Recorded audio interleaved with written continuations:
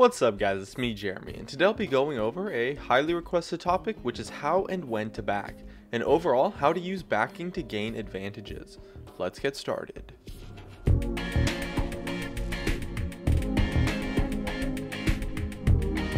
Now the first thing is that you have to understand what backing does for the state of the lane. It does two major things. The first is that it essentially resets the state of the lane to a certain extent. All of the pushing, harassing, warding, everything except for summoners that did not get you a direct gold lead that gained advantages here and there throughout the lane so far become completely nullified once you back, because you get to heal up, restock on wards, things like that. Because of this, it's very common for fight lanes to get heavily poked down early, back, and then have an easy time fighting the opponents, since all of the poke gets completely negated once you heal up.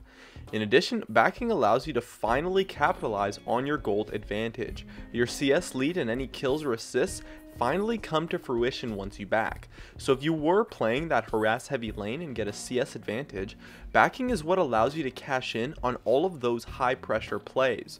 Quite often we take huge risks when gaining a gold advantage by doing things such as pushing heavily, harassing often, looking for fights, things like that. You have to make use of those advantages by backing, or you will eventually get punished for them quite easily through a gank. And so you can use backing to convert your leads, and even if you're even in CS with your opponent, you can often create a huge advantage by actually backing at an optimal time. Whether you're ahead in gold or not, you can quite often get an item advantage by backing to control the power spikes in the lane. If your matchup has unidentical build paths, such as say in the bot lane you want to build a Triforce when your opponent wants an Infinity Edge, whether you're even or ahead in CS, you can back the instant you get 1300 gold or so, pick up your Sheen, a potion and a ward, and then return to lane, and you'll be at a huge advantage, as you leave your opponent with both difficult choices. They can back and won't be able to afford their BF sword, forcing them to not buy anything, or to take a suboptimal build path by going pickaxe Dorns or by getting the level 2 boots really early, which really just isn't very strong for the laning phase at all, which your Sheen will have a fairly easy time beating out in trades. Or they can choose to not back until they can afford their BF sword, in which case you'll make it back to the lane before they can even get their 1600 gold or so for their BF sword and a potion, and so you can proceed to push in heavily on them and have a huge item advantage since they didn't back at all. Or if they do back, you just get a free turret, all because you backed at an optimal time. By backing the instant you can pick up your power spike and say maybe a potion or a ward, you gain a really significant item advantage if your opponent cannot match that power spike.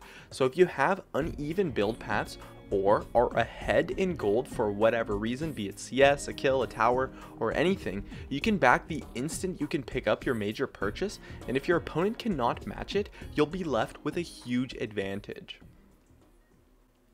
And the most optimal time to back is when you have a free back. A free back is a time when you can back and make it to the lane without the creep wave hitting the tower. You can back and make it to lane and you'll only end up missing like 2 to 3 creeps, sometimes potentially even 0 if the lane is slowly pushing in on you.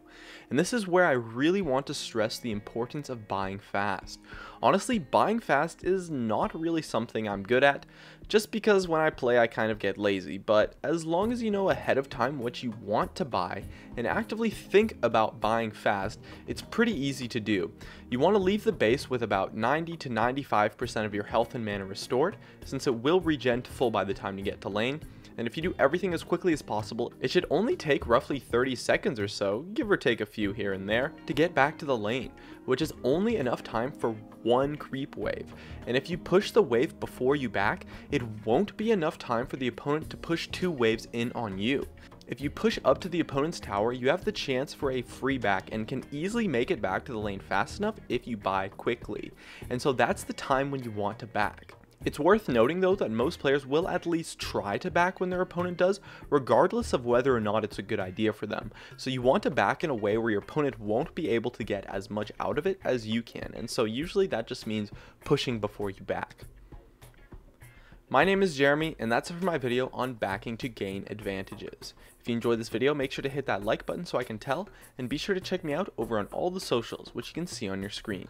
And if you really enjoyed the video, make sure to subscribe for some more awesome content in the future, or check out some of my other videos on the screen as well. And above all else, thank you so much for watching, and I'll see you guys next time.